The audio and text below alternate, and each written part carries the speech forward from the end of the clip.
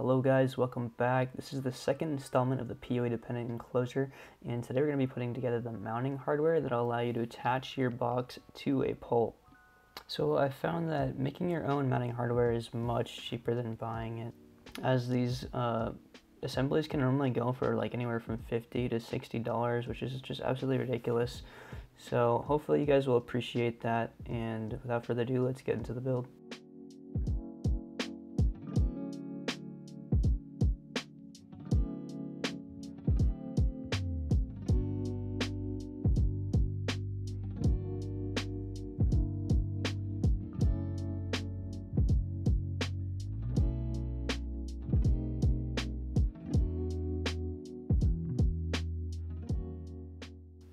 Now that you've seen the tools, I'll quickly show off the parts, and as a reminder, you can find the links to all of these in the description.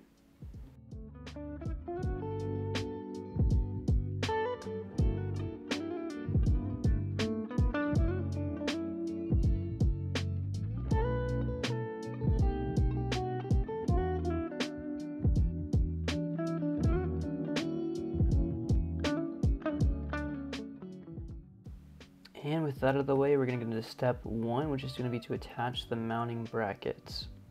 So these are going to be little hinges that should come with your enclosure, and you can just use the screws that should come as well. And you can take your impact driver and drill them in. The screws should just mesh straight into the plastic. This is a relatively simple first step, so it's always good to get one of these out of the way.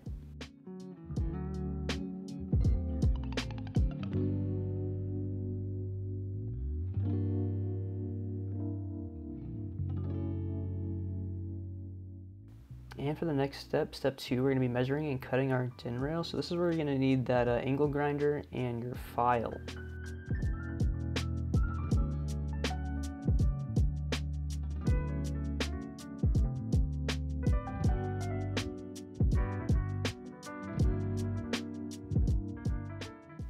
I start by holding the DIN rail up to the enclosure's brackets to see if the screw holes align.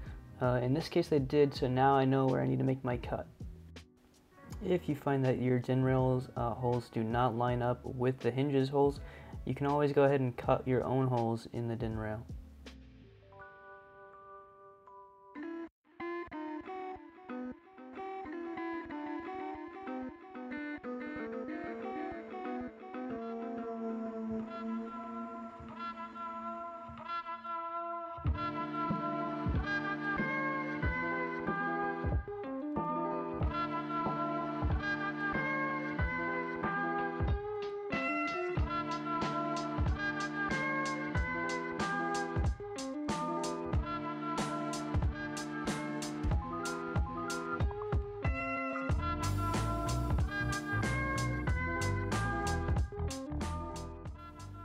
Once you've cut your two DIN rail pieces down to size, now you can begin to file down those rough edges.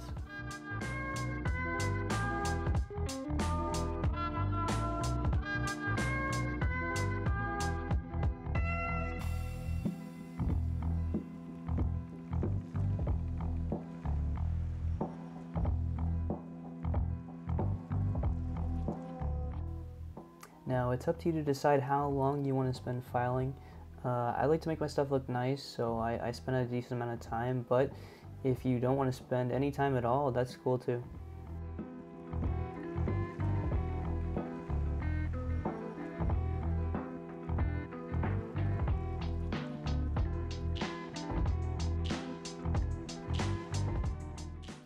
Now that everything's filed down, we can go ahead and attach those DIN rails to the enclosure itself. So to achieve this, I just used a simple assorted screws and bolts kit and pulled out some of the smallest screws and bolts I could find and used them to attach the DIN rail to the enclosure's hinges.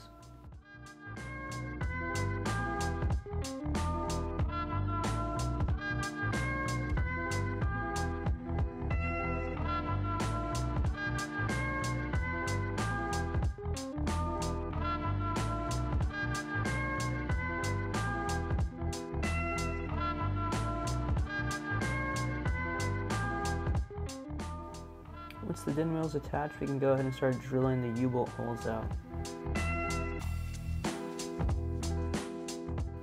All I'm doing here is just eyeballing where the U-bolts are centered, Once I get an idea of that, I can take my marker and mark a dot where the 2 holes need to be drilled.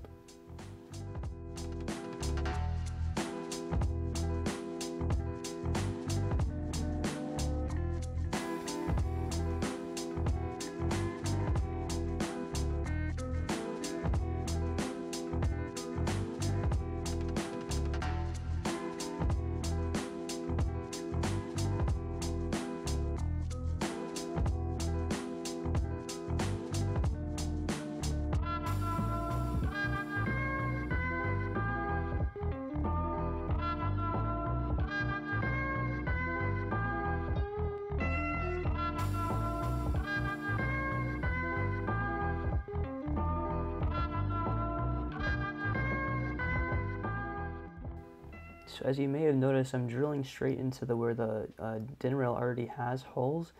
As it so happens, the U-bolts that I use, they're too thick to fit through the holes that are there, so the step is really just to widen the holes that are already there and make it so our din rail, or rather our U-bolts, will fit. So the final step in this guide is going to be to attach the U-bolt assembly.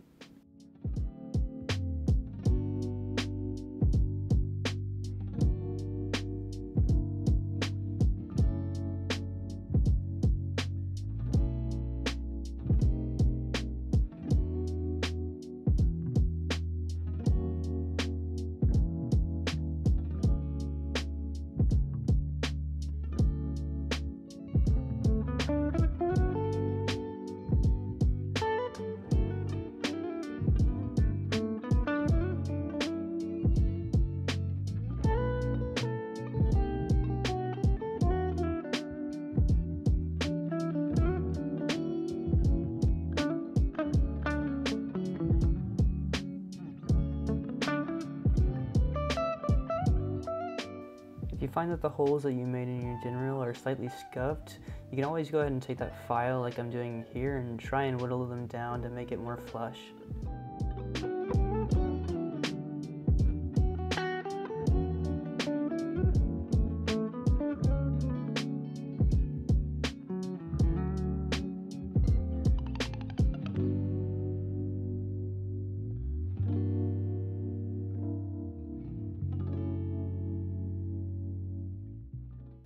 Just as a little representation here, I'm going to take a pole and slide it through the U-bolt assembly.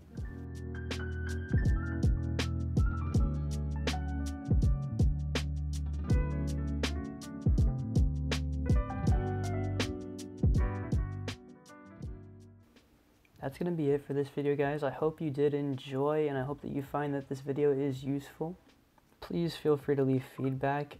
And if you need any extra help with anything, you can always reach out either via the YouTube channel, Reddit, or my website, begoodbuilds.com. I'm going to get working on the off-grid rig build guide as soon as I can, so stay tuned for that one as well.